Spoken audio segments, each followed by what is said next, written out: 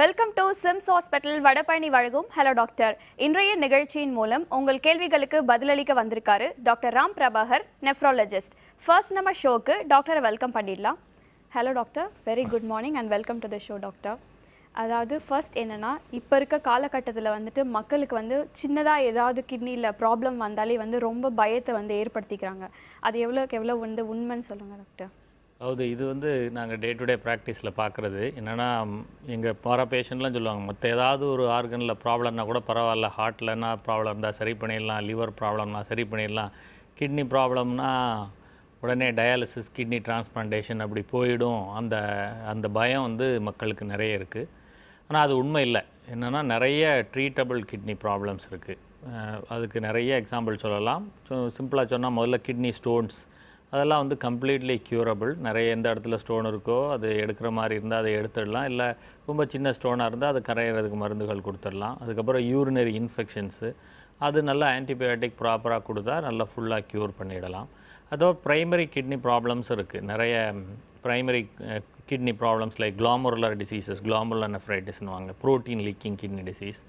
அதுலேயும் எல்லாம் கம்ப்ளீட்டாக க்யூரபிள் இல்லைனா கூட மோஸ்ட் ஒரு 60-70% கிட்னி டிசீசஸ் வந்து ஸ்டீராய்ட்ஸ் மற்ற சைட்டோடாக்சிக் மருந்துகள் போட்டு ஃபுல்லாக க்யூர் ஆகிறதுக்கு வாய்ப்புகள் இருக்குது. அதனால் கிட்னி வியாதின்னு கண்டுபிடிச்ச உடனே எல்லாம் முடிஞ்சு போச்சு அப்படின்னு நினைக்காம, கண்டிப்பாக நீங்கள் ப்ராப்பராக ஒன்று வந்து அவேர்னஸ் இருக்கணும், ஏர்லியாக கண்டுபிடிக்கணும். ஸோ ஏர்லியாக கண்டுபிடிச்சி நெஃப்ராலஜிஸ்ட்டை அப்ரோச் பண்ணால் டெஃபினட்டாக அவங்க உங்களுக்கு கைடன்ஸ் கொடுத்து ட்ரீட் பண்ண நிறைய வாய்ப்பு இருக்குது. ஓகே டாக்டர், இப்போ அடுத்து வந்து ரோல் ஆஃப் கிட்னி பற்றி ஜென்ரலாக வந்து மக்களுக்கு சொல்லுங்கள் டாக்டர். அதாவது கிட்னி வந்து ஜென்ரலாக வந்து மக்களுக்கு தெரிகிறது என்னென்னா, அது ஒரு கிளியரிங் ஹவுஸ். அதுதான் ஸ்டாண்டர்டாக நினைக்கிறது. நம்ம பாடியில் இருக்கிற எல்லா விஷயத்துலேயும் மெட்டபாலிக் எண்ட் ப்ராடக்ட்ஸு எல்லாத்தையும் கிளியர் பண்ணி கொடுக்குறது. அது வந்து பேசிக்காக மெயின்டைன் பண்ணுறது வந்து ஃப்ளூயிட் பேலன்ஸ். நம்ம உடம்புல எவ்வளோ ஃப்ளூயிட் தேவை இருக்குன்னு சொல்லி மீதி ஃப்ளூயிடாக யூரின் வெளியேற்றுறது. இன்கேஸ் நீங்கள் சப்போஸ் ஃப்ளூயிட் சோர்ஸ் குறையும் போது கண்டிப்பாக அதை கன்சர்வ் பண்ணி உடம்புல இருக்க அந்த ஃப்ளூயிடை மெயின்டைன் பண்ணுது. ரெண்டாவது acid base and electrolyte balance. நம்ம உடம்புல ஒரு ஒரு ஒரு பர்டிகுலர் லெவலில் நம்ம பிஹெச்லாம் மெயின்டைன் பண்ணணும். ஸோ அதுக்கு ஏற்ற மாதிரி நம்ம பாடியில் நம்ம சாப்பிட்ற ப்ராடக்ட்ஸ்லேருந்து நிறைய acids as well as base ரெண்டுமே வருது. ஸோ அதை வந்து ப்ரொபோஷ்னல் பாயிண்டில் மெயின்டைன் பண்ணுது. அப்போ தான் நம்மளோட மெட்டபாலிக் ஃபங்க்ஷன்ஸ்லாம் நார்மலாக நடக்கும். இன்னொன்று எலக்ட்ரோலைட்ஸ்னால் நல்லா நிறைய பார்த்துருப்பீங்க lab ரிப்போர்ட்ஸ்லாம். Sodium, potassium, calcium, magnesium, குளோரைட்னு almost நீங்கள் கெமிஸ்ட்ரியில் படிக்கிற மோஸ்ட் ஆஃப் த கெமிக்கல்ஸ் பாடியிலையும் இருக்குது. ஸோ அதோட ப்ரொபோர்ஷனிங்கை கரெக்டாக மெயின்டைன் பண்ணணும். ஸோ அதுவும் கிட்னியோட ரோல் இருக்குது. அது தவிர எண்டோக்ரைன் ஃபங்க்ஷன்ஸ், அதாவது சில ஹார்மோன்ஸ் கிட்னி செக்ரேட் பண்ணுது. அதில் ப்ரிடாமினண்ட்டாக இருக்குது வந்து எரித்ரோபாய்ட்டின்ற ஹார்மோன். அது வந்து பாடியில் பிளட் ப்ரொடியூஸ் பண்ணுறதுக்கு உதவுது. இன்னொன்று விட்டமின் டி, அதாவது நார்மலாக நம்ம விட்டமின் டி சாப்பிட்டாலும் அது வந்து ஆக்டிவேட்டட் விட்டமின் டி ஆக்கிறதுக்குள்ள என்சைம் வந்து கிட்னியில் தான் இருக்குது. ஸோ அதை ஆக்டிவேட் பண்ணி விடுது. இது மாதிரி ரொம்ப நிறைய ஃபங்க்ஷன்ஸ் இருக்குது கிட்னிக்கு. ஓகே டாக்டர், நம்ம தொடர்ந்து பேசுவோம். நம்ம ஷோவோட ஃபர்ஸ்ட் காலர் கிட்ட பேசிடலாம். வணக்கம். Hello doctor. வணக்கம். சொல்லுங்க. Good morning. வணக்கம்மா, சொல்லுங்க. உங்க பேர் எங்க இருந்து பேசுறீங்க? சுதா சார், திருத்துறைப்பூண்டில இருந்து பேசுறேன் சார். டாக்டர் இருக்காங்க, பேசுங்கம்மா. Sir good morning sir. Good மார்னிங்மா. Doctor, எனக்கு வந்து கிட்னி ஸ்டோன் வந்து 9 mm இருந்து சார், நான் ஸ்டோனை டியூப் போட்டு எடுத்தாங்க. திரும்ப இப்ப ஒரு 6 மாசமா ஒரு 10 நாளைக்கு ஒரு டைம் வலிச்சுட்டே இருக்கு. போய் 2 ட்ரிப் போட்டா சரியா போகுது. அது மாதிரியே இருந்துகிட்டே இருக்கு. இன்னைக்கு நைட்டு வலி. இப்ப 12 மணிக்கு டாக்டர் கிளம்பிட்டு இருக்கேன். உங்க காலை பார்த்து பண்றேன் சார். அது என்ன பண்றது, திரும்ப ஆபரேஷன் பண்ணிட்டே இருக்க முடியல. அது என்னன்னு எனக்கு தெரியணும். பயமா இருக்கு திரும்ப ஆபரேஷன்னா. இல்லைம்மா, கிட்னி ஸ்டோன் இருக்கவங்களுக்கு கிட்டத்தட்ட ஒரு 25% பேருக்கு திருப்பி வர்றதுக்கு வாய்ப்பு இருக்குது. இது முதல்ல உங்களுக்கு சொல்லியிருப்பாங்க. அந்த முதல் கல் நீங்கள் டியூப் போட்டு எடுத்தாங்கன்னு சொல்கிறீங்க இல்லையா? ஸோ அப்போவே வந்து உங்கள் டாக்டர் உங்களுக்கு சொல்லியிருப்பாங்க இது திருப்பி வர்றதுக்கு வாய்ப்பு இருக்குது, நீங்கள் கேர்ஃபுல்லாக இருக்கணும் அப்படின்னு. ஸோ ஒன்ஸ் ஒரு தடவை கிட்னி ஸ்டோன் வந்த உடனே இப்போ 2வது தடவை வரும்போது ஏதாவது அண்டர்லையிங் காஸ் இருக்கா, ஏதாவது காரணம் இருக்கான்னு கண்டுபிடிக்கிறணும். அதுக்கு சில டெஸ்ட்டெல்லாம் இருக்குது. யூரினில் கால்சியம் அளவு எப்படி இருக்குது, ஃபாஸ்பரஸ் அளவு எவ்வளோ இருக்குது, யூரிக் ஆசிட்ங்கிற அமிலம் எவ்வளோ இருக்குது, அந்த மாதிரி நிறைய டெஸ்ட் இருக்குது எதனால் நமக்கு ஸ்டோன் இந்த மாதிரி ஃபார்ம் ஆகுறதுன்னு பார்க்குறதுக்கு. ஸோ இந்த தடவை ஃபஸ்ட்டு நீங்கள் திருப்பியும் அந்த ஸ்டோன் இருக்கான்னு கன்ஃபார்ம் பண்ணுறதுக்கு சிடி ஸ்கேன் எடுங்க. அல்ட்ராசவுண்ட் ஸ்கேனில் தெரியாது கிட்னி ஸ்டோன் நல்லா ப்ராப்பர் சைஸு எங்கே இருக்குது எத்தனை இருக்குது எதுவுமே தெரியாது. ஸோ நீங்கள் ஒரு ப்ளைன் சிடி ஸ்கேன் முதல்ல எடுத்து கிட்னி ஸ்டோன் இருக்கா, எங்கே இருக்குது, எவ்வளோ இருக்குங்கிறத கன்ஃபார்ம் பண்ணிக்கோங்க.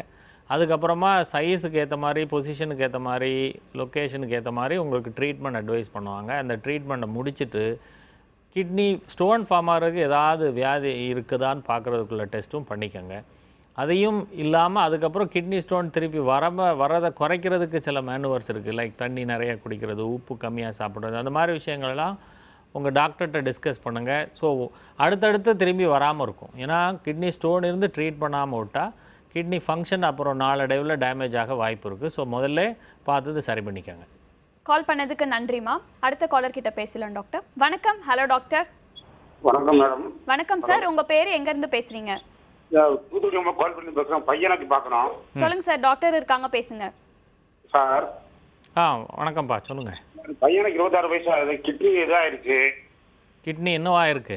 2 சைடு வந்து ஒன் சைடுல வந்து 5.5 இருக்கு, ஒரு சைடுல 4.5 இருக்கு கிட்னி. ரொம்ப சோல்ட் ஆயிடுச்சு. ஆபரேஷன் பண்ணணும் அப்படிங்காங்க. டாக்டர்கிட்ட கேட்டதுக்காக எப்படி என்ன ஆபரேஷன் பண்ணணும்னு சொல்றாங்க? சைஸ் சிறுசாயிடுச்சுன்றாங்க. வேலை செய்யறது குறைஞ்சு போச்சா? வேலை செய்யறது குறைஞ்சு போச்சு. டயாலிசிஸ் பண்ணிக்கிட்டு இருக்காரா? டயாலிசிஸ் பண்ணிட்டு இருக்காரு. ஒரு 6 மாதம் பண்ணிட்டு இருக்காரு. சரி. கிட்னி தான் ஆபரேஷன் பண்ணணும், மாத்தி விடணும் அப்படிங்காங்க. அது அப்படி கேட்கணும் போகணும். அதுக்கு ஏன் என்ன தயக்கம் உங்களுக்கு? அதுல கிட்னியை மாத்தணும் அப்படிங்கிற டாக்டர் போற சொல்லுதாங்க. இங்க 2-3 டாக்டர் கேட்டதுக்கு அதாவது நம்ம கிட்னி ரொம்ப சைஸ் சுருங்கி போயிடுச்சுன்னா கிட்னி வேலை செய்கிற அளவும் குறைஞ்சி போயிடுச்சு, டயாலிசிஸில் இருக்காருன்னு சொல்கிறீங்க. 6 மாதமாக டயாலிசிஸ் பண்ணுறாரு இல்லையா? So kidney failure, end stage kidney ஃபெயிலியருக்கு 2 treatment option தான் இருக்குது. ஒன்று வந்து இதே மாதிரி தொடர்ந்து சுத்தம் பண்ணுறது. அது ஆனால் வாரம் 2ல் ஆரம்பித்து வாரம் 3 சில நேரங்களில் அதுக்கு மேலேயும் தேவைப்படும். அப்படி இல்லைன்னா கிட்னி மாற்று அறுவை சிகிச்சை தான், கிட்னி டிரான்ஸ்பிளான்டேஷன் பண்ணிக்கிறது தான் நல்லது. அவரோட வயசு 26 தான் ஆகுது. ஸோ ரொம்ப நாள் அவர் நல்லா ஹெல்த்தியாக இருக்கணும்னா கண்டிப்பாக கிட்னி டிரான்ஸ்பிளான்டேஷன் பண்ணிக்கிறது தான் நல்லது, டயாலிசிஸை கம்பேர் பண்ணும்போது. சரி, நீங்கள் அதுக்குள்ள ஏற்பாடுகளை தான் நீங்கள் பண்ணணும். கால் பண்ணதுக்கு நன்றி சார். அடுத்த காலர் கிட்ட பேசலாம் டாக்டர். வணக்கம். Hello doctor. வணக்கம் மேடம். வணக்கம்மா. உங்கள் பேர் எங்கேருந்து பேசுகிறீங்க? நாங்கள் சின்னம்ல தான் பேசுகிறோம் மேடம். டாக்டர் இருக்காங்க, பேசுங்கம்மா. சரிங்க சார். வணக்கம் டாக்டர். வணக்கம்மா, சொல்லுங்க சார். என் பையனுக்கு ஒரு சிறுநீரகத்தில் வந்து சார் தண்டு வளத்துல ஓட்டை இல்லாம அதுக்கு அடியில ஓட்டை இருக்குங்க சார். அதை வந்து ஏற்கனவே ஒரு தடவை ஆப்ரேஷன் பண்ணிருக்கோம் சார். அதனால சக்சஸ் ஆகாம மறுபடியும் அந்த சிறுநீரகத்துல கீழே ஊடிதான் சார் நீர் போய்க்கிறது. அது என்ன சார் பண்ணலாம்? ஏற்கனவே ஆப்ரேஷன் பண்ணியாச்சு, ஆனா அது இன்னும் ஓட்டை அடைக்காம இருக்கு. தண்டு வளத்துல ஓட்டை இல்லாம இருக்குங்க சார். அது என்ன பண்ணலாம்? இல்லை, அதாவது இது வந்து நம்ம பிறப்பில் இருக்கக்கூடிய குறைபாடு. கிட்னி போகிற பாதையில் எங்கே கரெக்டாக ஓப்பனிங் இருக்குதோ அங்கே இல்லாமல் இன்னொரு இடத்துல இருக்கிறது. அது கண்டிப்பாக திருப்பியும் வேறு இடத்துலையே இதே ப்ராப்ளம் இருக்குன்னா திருப்பி ஆப்ரேஷன் தான் பண்ண முடியும். அதில் ஒன்றும் மருந்து கொடுக்க முடியாது. முதல்ல ஒரு ஸ்கேன் பண்ணி அதோட பாதை எந்த இடத்துல ஓப்பன் ஆகுங்கிறத கன்ஃபார்ம் பண்ணிக்கணும். கன்ஃபார்ம் பண்ணிவிட்டு ஆப்ரேஷன் தான் அது பண்ணி தான் சரி பண்ண முடியும். இதில் மருந்து கொடுத்து ஒன்றும் சரி பண்ணுறதுக்கு இல்லை. நீங்கள் உங்கள் ரிப்போர்ட்டை எடுத்துகிட்டு நீங்கள் ஒரு யூராலஜிஸ்ட் பார்த்தீங்கன்னா அவங்க உங்களுக்கு கைடன்ஸ் கொடுப்பாங்க. கால் பண்ணதுக்கு நன்றிம்மா. டாக்டர், இப்போது காலர் சொன்ன மாதிரி வந்துட்டு கிட்னி வந்து செயல்பாடு குறைவாக இருக்கும்போது ஏற்பட வேண்டிய சிம்டம்ஸ் பற்றி சொல்லுங்கள் டாக்டர். இல்லை, கிட்னி செயல்பாடு குறைவாக இருக்கும்போது அறிகுறிகள் வந்து ரொம்ப ஏர்லி டிசீஸில் வராது. அதுதான் நாங்கள் திருப்பி திருப்பி சொல்கிறோம். நிறைய பேர் வந்து சொல்லுவாங்க, நான் நல்லா தானே இருக்கேன், எப்படி என் கிட்னி செயல்படலைன்னு சொல்கிறீங்க அப்படிங்கிறது தான் பேஷண்ட்ஸோட ஜென்ரல் சிம்டமாக இருக்கும். ஸோ சில பேருக்கு, அதாவது லக்கி பீப்புளுக்கு தான் ரொம்ப ஆரம்ப அறிகுறி இருக்கும். ஜென்ரல் சிம்டம்ஸ் என்ன இருக்குன்னா, முதல்ல கை கால் வீங்கி போகிறது, முக வீக்கம் வர்றது, இன்னொன்று யூரினோட அளவு குறையிறது, இல்லை ரொம்ப அடிக்கடி யூரின் போகிறது, இல்லை யூரினோட கலர் மாறி போகிறது, பிளட்டு கலந்து போகிறது, இல்லை டார்க் எல்லோ யூரின் போகிறது. அது தவிர மற்ற ஜென்ரல் அறிகுறிகள் வந்து மூச்சு வாங்க ஆரம்பிக்கிறது, ரொம்ப டயர்ட்னஸ் இருக்குது, அப்புறம் பசி இல்லாமல் இருக்கிறது, ரொம்ப அட்வான்ஸ் ஸ்டேஜில் ரொம்ப வாந்தி வர ஆரம்பித்தோம், சுத்தமாக வெயிட் எல்லாம் குறைய ஆரம்பிக்கும். ரொம்ப கிட்னி ஃபெயிலியர் அதிகமாக போகும்போது சில நேரம் அப்படியே மயக்கம் வந்து ஒரு கோமா ஸ்டேஜுக்கு போகிறதுக்கும் வாய்ப்பு இருக்குது. இதெல்லாம் தான் ஜென்ரல் அறிகுறி. இது எல்லாருக்கும் எல்லா அறிகுறியும் வராது. ஒவ்வொரு கிட்னி வியாதியும் ஒவ்வொரு மாதிரி ப்ரெசென்ட் ஆகும். இன்னொன்று, ரொம்ப ஏர்லி ப்ராப்ளமில் இந்த அறிகுறிகள் இல்லாமலே இருக்கலாம். நிறைய பேர் ஜென்ரலாக சொல்லுவாங்க, இப்போ ரிப்போர்ட் எடுத்துருப்பாங்க. அப்புறம் 5 வருஷத்துக்கு முன்னாடியே கேட்டால் நைல்டாக ட்ராவல் பண்ணும்போதெல்லாம் எனக்கு ரொம்ப கால் வீங்கிட்டு இருக்கும், நான் அதெல்லாம் ஒன்றும் பெருசாக நினச்சதில்லை சார் அப்படின்வாங்க. அப்போவே பண்ண டெஸ்ட்லேயே பார்த்துருந்தீங்கன்னா ஏதாவது ஒரு மிஸ்டேக் இருந்திருக்கும், அதை இக்னோர் பண்ணியிருப்பாங்க. ஸோ நாங்கள் திருப்பி சொல்கிறது என்னென்னா, நீங்கள் கிட்னி நல்லா இருக்கான்னு பார்க்குறதுக்கு ஸ்க்ரீனிங் டெஸ்ட் பண்ணிக்கணும். இந்த சுகர் பிபி இருக்கவங்க, 40 வயசுக்கு மேலே இருக்கவங்க, ஓவர் வெயிட்டாக இருக்கவங்க, ஃபேமிலியில் கிட்னி ப்ராப்ளம் இருக்கவங்க, இவங்கெல்லாம் கண்டிப்பாக வருஷத்துக்கு ஒரு தடவை கிட்னி செக்கப் பண்ணால் தான் கிட்னியோட ஆரம்ப ப்ராப்ளத்தை கண்டுபிடிக்க முடியும். இதுக்கு ஏதாவது வந்து ஏஜ் லிமிட்டேஷன்ஸ் இருக்கா டாக்டர்? இப்போ வந்து காலர் வந்து 26 வயசில் அஃபெக்ட் ஆகுதுன்னு சொன்னாங்க. இதுக்கு பிஃபோராக இருக்க ஏஜ் இல்லை, அதுதான் இப்போது ஜென்ரல் கைட்லைன்ஸ் வந்து இப்போது எல்லாருமே செக்கப் பண்ணிக்கிறது தான் நல்லது. பட் எந்த வயசு கட் ஆஃப்னா ப்ரிவலன்ஸ், அதாவது கிட்னி வியாதியோட அளவு ஜென்ரலாக வர்றது வந்து 40 வயசுக்கு மேலே, பர்டிகுலராக லைஃப் ஸ்டைல் டிசீசஸில் தான், பிளட் ப்ரெஷர், டயபெட்டிஸ், அந்த மாதிரி டிசீஸ் எல்லாம். பட் ஜெனட்டிக் ஹிஸ்ட்ரி, இந்த மாதிரி ஃபேமிலி ஹிஸ்ட்ரி இருக்கவங்களுக்குலாம் சில நேரம் ரொம்ப, ஃபார் எக்ஸாம்பிள் இந்த உப்பு வியாதி நெஃப்ராட்டிக் சிண்ட்ரோம்ன்றாங்க இல்லையா, அதெல்லாம் சில டைமில் ஃபேமிலிஸில் ரன் ஆகும், அப்பாவுக்கு இருந்து பிள்ளைக்கு வரும். அதே மாதிரி பாலிசிஸ்டிக் கிட்னி டிசீஸ், அதுவும் ஒரு ஜெனட்டிக் டிசீஸ், நீர்க்கட்டி வியாதி, அதுவும் வந்து அதே மாதிரி ஃபேமிலிஸில் ரன் ஆகும். ஸோ அவங்களுக்குலாம் இந்த 40 years cut off work out ஆகாது. அவங்களுக்குலாம் ரொம்ப ஏர்லியராகவே நம்ம ஸ்க்ரீன் பண்ணால் தான் தெரியும். ஓகே டாக்டர், தொடர்ந்து பேசும். அடுத்த காலர் கிட்ட பேசிடலாம். வணக்கம். Hello doctor. ஹலோ, நாங்கள் சிவகாசிலேருந்து பேசுகிறோம். சொல்லுங்கம்மா, டாக்டர் இருக்காங்க, பேசுங்க. என் பையனுக்கு 45 வயசு ஆச்சு. அவனுக்கு 2 ஸ்டோன்லையும் கிட்னி இருக்கு, கல் இருக்கு. டாக்டர் பார்த்தீங்களா நீங்க? பார்த்தோம், பொடி கல் இருக்குன்னு இருக்காங்க. என்ன செய்யணும்னு சொன்னாங்க உங்களுக்கு? அவங்க மருந்து மாத்திரையிலேயே கரைச்சிடலான் இருக்காங்க. இப்போ உங்களுக்கு சந்தேகம் என்ன? அதே வேர்க்குதுங்களா, அப்படி பாத்ரூம் போயிட்டு வந்தா வேர்க்குது, அது என்ன சார் செய்யலாம்? அதாவது 2 விஷயம். ஒன்று வந்து ஏன் கிட்னி ஸ்டோனுக்கு வேர்க்கிறதுக்கும் டைரக்ட் சம்மந்தம் கிடையாது. பட் கிட்னி ஸ்டோன் இருக்கவங்க நிறைய பேருக்கு பிளட் ப்ரெஷர் அதிகமாக இருக்கும். ஸோ அவருக்கு ஒரு பிளட் ப்ரெஷர் செக் பண்ண சொல்லணும். இன்னொன்று வந்து கிட்னி ஸ்டோன் சில நேரம் அடைச்சிக்கிட்டு இருக்கும்போது நம்ம யூரின் போகிறதுக்கு ஸ்ட்ரெயின் பண்ணாலும் அந்த மாதிரி ஈவெண்ட்ஸ் நடக்கும். ஸோ முதல்ல நீங்கள் பண்ண வேண்டியது, நான் முதல்ல சொன்ன மாதிரி ஒரு ஸ்கேன் பண்ணி கிட்னியில் எங்கே ஸ்டோன் இருக்குது, எத்தனை ஸ்டோன் இருக்குது, கீழே எதுவும் அடைச்சிக்கிட்டு இருக்கிற மாதிரி இருக்கா, அதோட சைஸ் என்ன இருக்குது, அதை முடிவு பண்ணால் தான் உங்களுக்கு ட்ரீட்மெண்ட் தேவை இருக்கும். எல்லா கிட்னி ஸ்டோனும் தானாகவே வர மாதிரி இருக்காது. ஸோ சில நேரங்களில் நம்ம அதை எடுக்கக்கூட வேண்டியிருக்கும். ஸோ நல்லா ஸ்கேன் பண்ணிவிட்டு டாக்டரை பாருங்கள். கண்டிப்பாக ப்ளட் ப்ரெஷரையும் கண்டிப்பாக அவரை செக் பண்ண சொல்லுங்கள். கால் பண்ணதுக்கு நன்றிம்மா. டாக்டர், இப்போ வந்து கிட்னி ஸ்டோன் ரெகுலராக எல்லாருமே சொல்கிற ஒரு ரீசன் வந்து கிட்னி ஸ்டோனால் அஃபெக்ட் ஆகுறாங்க. இது வந்து பேசிக்காக எதனால் வருது கிட்னி ஸ்டோன் வர்றதுக்கு? நிறைய 50% பேருக்கு தான் காரணம் கண்டுபிடிக்க முடியும். மீதி 50% பேருக்கு ஃபுல்லாக காரணம் இருக்காது. எதனால் காமனாக கிட்னி ஸ்டோன்ஸ் வரும் அப்படின்னா, ஒன்று, ஒரு குரூப்புக்கு வந்து ஜெனட்டிக் கண்டிஷன்ஸ் இருக்குது. அதாவது கிட்னியில் நார்மலாக வந்து யூரினில் வந்து கால்சியம் அப்சார்ப் ஆகணும் நார்மலாக. பட் யூரினில் நிறைய கால்சியம் போகிறதுக்கு சில கண்டிஷன்ஸ் இருக்குது. அது ஒன்று ஜெனட்டிக் ஹைப்பர் கால்சியூரியா, சில ஜெனட்டிக் டிஃபெக்ட்ஸால் யூரினில் அந்த கால்சியம் அப்சார்ப் ஆகாமல் இருக்கிறது. அது தவிர நம்ம சாப்பிட்றதுல நிறைய calcium supplement, vitamin D supplement அவங்கெல்லாம் நிறைய சாப்பிடுவாங்க ஜென்ரல் ஹெல்த்துக்கு. ஸோ அந்த மாதிரி கண்டிஷன்ஸ் இருந்தாலும் கால்சியம் யூரினில் ரொம்ப அதிகமாக போகும். அதுக்கு அடுத்தது வந்து இந்த hormonal defect, for example parathyroid ரொம்ப உடம்புல அதிகமாக இருந்தாலும் அவங்களுக்கு யூரினில் கால்சியம் அதிகமாகி கிட்னி ஸ்டோன் வர்றதுக்கு வாய்ப்பு இருக்குது. இப்போ ஜென்ரலாக ஸ்டோன் ஏன் வருது அப்படின்னா, இந்த மாதிரி ஸ்டோன் ப்ரொமோட்டர்ஸ், இந்த கால்சியம், யூரிக் ஆசிட் யூரினில் அதிகமாகி ஸ்டோன் ஃபார்ம் ஆக இருக்க நம்ம பாடி இன்ஹிபிட்டர்ஸ் காஸ் பண்ணுது. ஃபார் எக்ஸாம்பிள் யூரினில் சிட்ரேட்னு ஒன்று வந்து இந்த ஸ்டோன் ஃபார்ம் ஆகாமல் தடுக்குது. ஸோ இந்த யூரினில் சிட்ரேட் குறைவாக இருந்தாலோ, இந்த மாதிரி கால்சியம், யூரிக் ஆசிட் இந்த மாதிரி உடம்புல அதிகமாக இருந்தாலோ சேச்சுரேட் ஆகி, நேச்சுரலி கம்பேர் டு வாட்டர் இந்த சொல்யூட்ஸ் நிறைய இருக்கும்போது அது சேச்சுரேட் ஆகி தான் கிட்னி ஸ்டோன் ஃபார்ம் ஆகுது.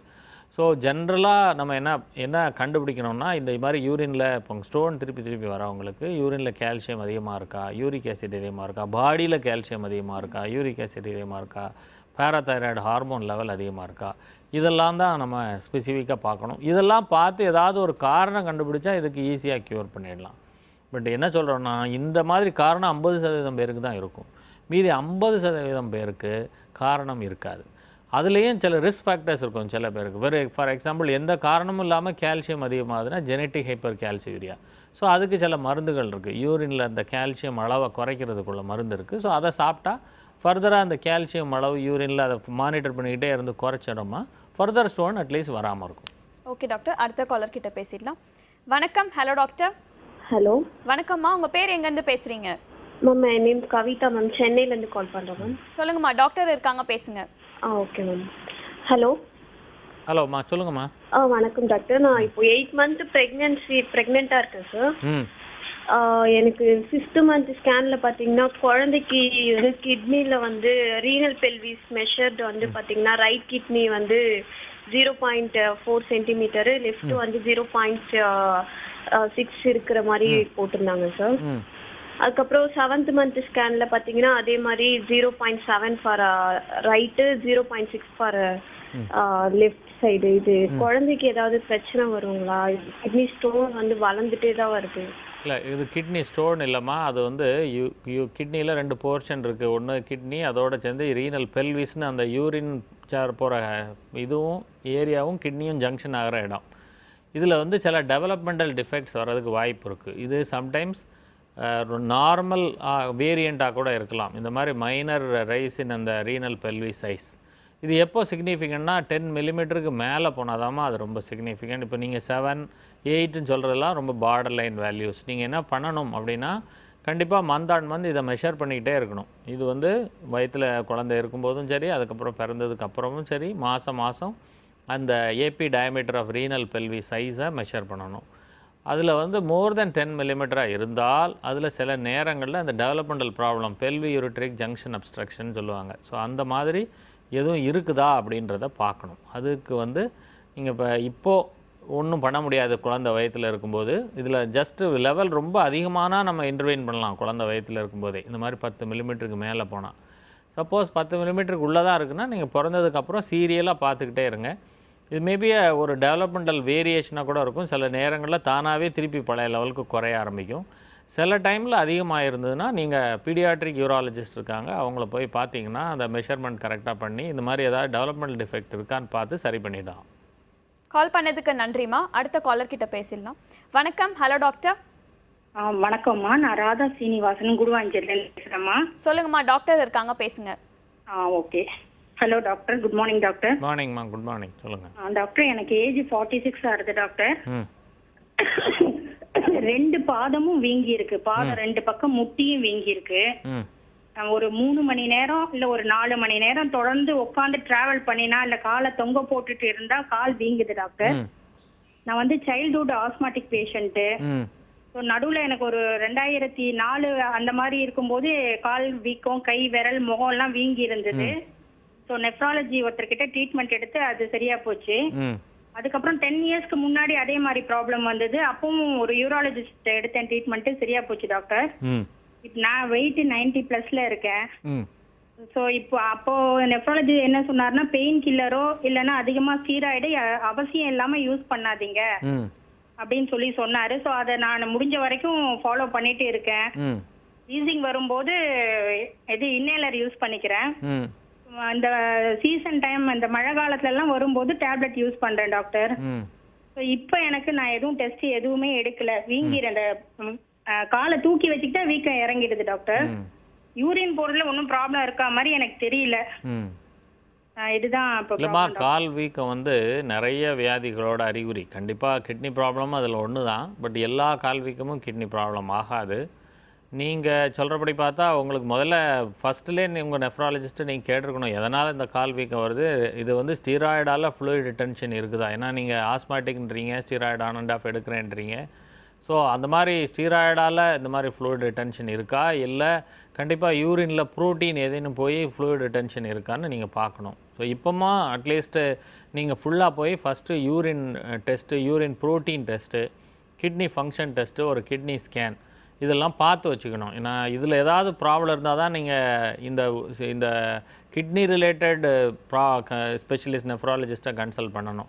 அப்படி இல்லைன்னா டெஃபினட்டாக நீங்கள் உங்கள் செஸ்ட் டாக்டர் போய் பார்த்து இந்த ஆஸ்மாவுக்கு இந்த ஃப்ளூயிட் ரிட்டென்ஷன் இல்லாத மாதிரி மருந்துகள் தான் நீங்கள் யூஸ் பண்ணிக்கணும். அப்படி இல்லாமல் வேறு ப்ராப்ளம் இருக்கான்னு நீங்கள் பார்க்கணும். ஏன்னா நிறைய டைமில் லிவர் ப்ராப்ளம், ஹார்ட் ப்ராப்ளம், இல்லை யூரினில் அந்த ப்ரோட்டீன் குறைஞ்சி போகிற ப்ராப்ளம், தைராய்டு ப்ராப்ளம், ஸோ எல்லாத்தாலையும் கால் வீக்கம் வரலாம். ஸோ கால் வீக்கம் எல்லா கால் வீக்கமும் கிட்னி ப்ராப்ளமாக இல்லை, பட் மெஜாரிட்டி கிட்னி ப்ராப்ளமாக இல்லை. So first kidney problem rule out பண்ணிவிட்டு அப்புறம் ஒரு ஜெனரல் டாக்டர்கிட்ட போயிட்டு மற்ற டெஸ்ட்டும் பண்ணி எல்லா ஆர்கன்ஸும் ஓகே அப்பயும் மீறி ஸ்வெல்லிங் வருதுன்னா அது டெஃபினட்டாக ஓவர் வெயிட் ரிலேட்டட் ப்ராப்ளமாக இருக்கலாம். ஏன்னா ரொம்ப நம்ம ரொம்ப நேரம் ஸ்டாண்டிங் பண்ணும்போது ஓவர் வெயிட் பீப்புளுக்கு அந்த வெயின் டைலட்டேஷன் ஆகி கூட ஸ்வெல்லிங் வரலாம். ஸோ என்னன்னு நீங்கள் டீட்டெயிலாக எவாலுவேட் பண்ணிக்கிறது தான் நல்லது. கால் பண்ணதுக்கு நன்றி. அடுத்த காலர் கிட்ட பேசலாம் டாக்டர். வணக்கம். Hello doctor. வணக்கம்மா, உங்க பேர் எங்க இருந்து பேசுறீங்க? ஹலோ டாக்டர் சார், வணக்கம்ப்பா. வணக்கம், சொல்லுங்கம்மா. ஹலோ டாக்டர், நான் ஒரு சுகர் பேஷண்ட்டுங்க. வயசு 80 ஆகுது. ஒரு 3 வருஷத்துக்கு முன்னாடி எனக்கு கிட்னி ப்ராப்ளம் வந்து சேலத்துல ஐஸ்வர்யத்துல அட்மிட் ஆனேன். அவங்க வந்து கிட்னி டயாலிசிஸ் பண்ணணும்னு சொன்னாங்க. அப்புறம் மெட்ராஸ்ல எங்க மகன் டாக்டருங்க, கொழுந்தனார் மகன், அவர் வந்து வேண்டாங்க நான் கூட்டிட்டு போய் பாத்துக்கிறேன்னு சொல்லிட்டு மெட்ராஸ்ல பாலாஜி ஹாஸ்பிட்டல்ல வச்சு என்ன பாத்துக்கிட்டாரு. பிரேம் ஆனந்த்னு ஒரு டாக்டர் என் மகன். அங்க வந்து கிட்னி ஸ்டோன் இல்ல, கிட்னி ஒன்னும் டயாலிசிஸ் பண்ண வேண்டாம் அப்படின்னு சொல்லி அவங்க மருந்து மாத்திரையிலேயே எல்லாம் சரி பண்ணி நல்லா யூரின் வர மாதிரி பண்ணிட்டாரு. இப்போ எனக்கு மருந்து டயட்டோ 10 அப்படின்னு ஒரு டேப்லெட் கொடுத்துருக்காங்க. ஆஃப் மட்டும் சாப்பிட சொல்லி நல்லா யூரின் போகுதுங்க டாக்டர். அதனால ரொம்ப டயர்ட் ஆயிடுறேன். என்னங்க பண்ணலாம்? அவரு மகனுக்கு சரி. அதாவது நீங்கள் நீர் மாத்திரை சாப்பிட்றதுனால நிறைய யூரின் போகிறது, டயர்ட் ஆகுது. ஸோ முதல்ல வந்து உங்களுக்கு கிட்னி ப்ராப்ளம் இருக்கான்னு நீங்கள் எனக்கு தெரியலை, ஏன்னா ஒரு தடவை டயாலிசிஸ் பண்ணுற அளவுக்கு போயிருக்குன்னு சொல்கிறீங்க. அப்புறம் அது கம்ப்ளீட்டாக நார்மல் ஆயிடுச்சா இல்லை கொஞ்சமாவது குறைஞ்சி மெடிசன்லேயே மேனேஜ் பண்ண ஸ்டேஜில் இருக்குதான்னு தெரியல. ஸோ உங்களோட யூரியா கிரியேட்டின் அளவு, யூரினில் ப்ரோட்டீன் இருக்கான்னு அது பார்த்தா தான் தெரியும். இன்னொன்று, நீர் மாத்திரை வந்து யூரின் கை கால் ரொம்ப வீக்காக வந்து மூச்சு திணறல் வர மாதிரி இருந்தால் தான் நீங்கள் போட்டுக்கணுமே தவிர ரொட்டீனாக நல்லா நார்மலாக இருக்கும்போதே டைட்டார் போட்டுக்கிட்டு இருக்கக்கூடாது. அது வந்து கண்டிப்பாக நீர் மாத்திரை உடம்புல இருக்க நீர் சத்தை எடுக்கிறதுனால அடிக்கடி யூரின் போய் கொஞ்சம் கண்டிப்பாக டயர்ட்னஸ் வரத்தான் செய்யும். ஸோ நீங்கள் என்ன செய்யலாம்னா ஃபஸ்ட்டு இந்த டெஸ்ட்டு பாருங்கள், ஒரு யூரியா கிரியேட்டின் டெஸ்ட்டு. அதுக்கப்புறம் கால் வீக்கம் எதுவும் இல்லை, மூச்சு வாங்குறது எதுவும் இல்லைன்னா நீர் மாத்திரையை நிப்பாட்டிட்டு திருப்பி வீக்கம் வருதா, மூச்சு திணறல் வருதா அப்படின்னு பாருங்கள். அப்படி வந்தால் நீங்கள் தொடர்ந்து போட வேண்டியிருக்கும். நீங்கள் ஒரு நல்ல நெஃப்ராலஜிஸ்ட்டை கன்சல்ட் பண்ணி இதை பண்ணுறது தான் நல்லதுமா. கால் பண்ணதுக்கு நன்றிம்மா. அடுத்த காலர் கிட்ட பேசலாம் டாக்டர். வணக்கம். Hello doctor. Hello, good morning sir. Good morning sir. எனக்கு 35 இயர்ஸ் ஆகுது. எனக்கு ஒரு 10 இயர்ஸாக டயபெட்டிக்ஸ் இருக்கு சார். பட் ஆனால் கண்ட்ரோலில் தான் இருக்கேன். லைக் ஆனால் ஒரு 10 இயர்ஸ் பேக்லேருந்தே கால் மட்டும் ஸ்வெல்லிங் இருக்கு சார். சரி. ட்ராவல் பண்ணால் ஸ்வெல்லிங் இருக்கு, இல்லை நார்மலாக உட்காந்துருந்தா கூட ஸ்வெல்லிங் வருது. எனக்கு தைராய்டு இருக்கு, 150 mg எடுத்துட்டு இருக்கேன் எல்ட்ராக்சின். ஸோ நான் கேட்டேன்னு எல்லாம் ஒரு 3 இயர்ஸ் பேக் செக் பண்ணேன் சார். எல்லாமே நார்மலாக இருக்கு.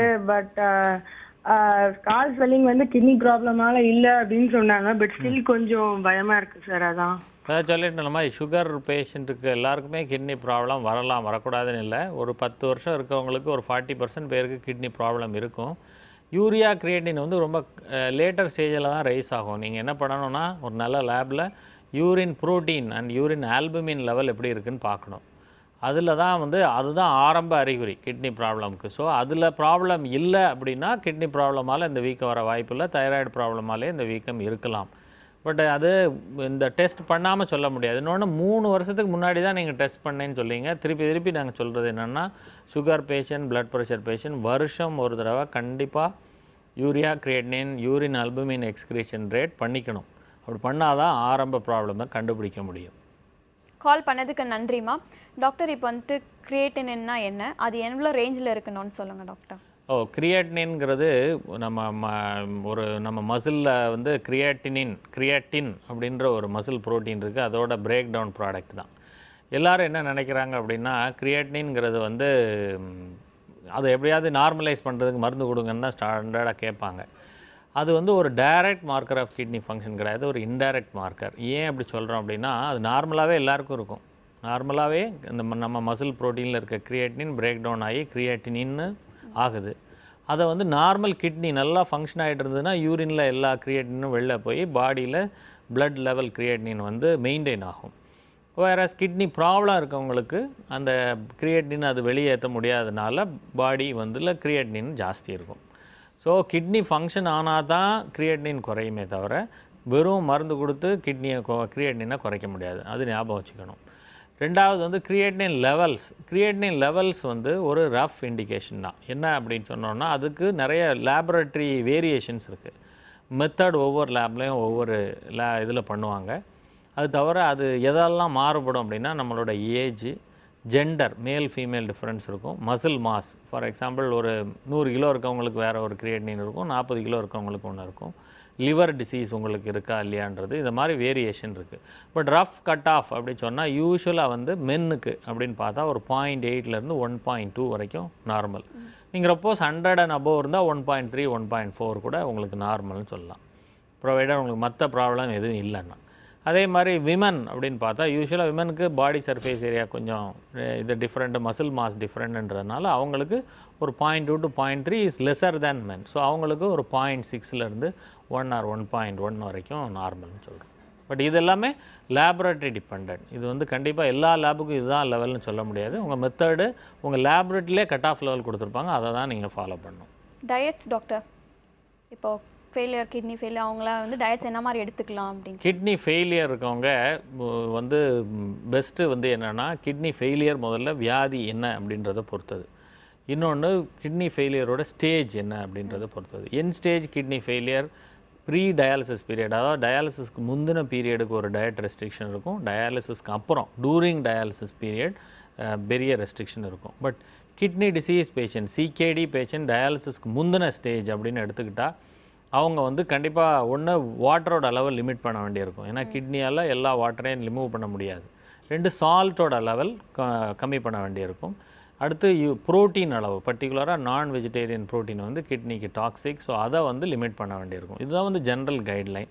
பட் இது வந்து அகெயின் அவரோட பேஸ்லைன், அவருக்கு ஏதாவது ப்ரோட்டீன் யூரினில் எவ்வளோ இருக்குது, அவங்க எவ்வளோ நரிஷ்மெண்ட் ஸ்டேட்டஸ் என்ன இருக்குது. ஏன்னா ரொம்ப மால் நரிஷ்டாக இருக்கவங்களுக்கு ப்ரோட்டீனை ரொம்ப ரெஸ்ட்ரிக்ட் பண்ண முடியாது. ஸோ அதை படிக்க தான் ஃபாலோ பண்ண முடியும். ஸோ ஜென்ரல் டிக்டம் எல்லாருக்கும் கொடுக்க முடியாது. உங்களோட நியூட்ரிஷனல் ஸ்டேட்டஸ், கிட்னி டிசீஸோட ஸ்டேட்டஸ் பொறுத்து தான் நம்ம ப்ரிஸ்கிரிப்ஷன் கொடுக்க முடியும். Okay doctor, thank you so much. நீங்கள் கொடுத்த பதில் கண்டிப்பாக காலேஜ் எல்லாருக்குமே ரொம்ப யூஸ்ஃபுல்லாக இருக்கும் நம்புகிறோம். Thank you so much doctor. Sims hospital Vadapalani வழங்கும் ஹலோ டாக்டர் நிகழ்ச்சியில் மீண்டும் நாளை சந்திப்போம். நன்றி, வணக்கம்.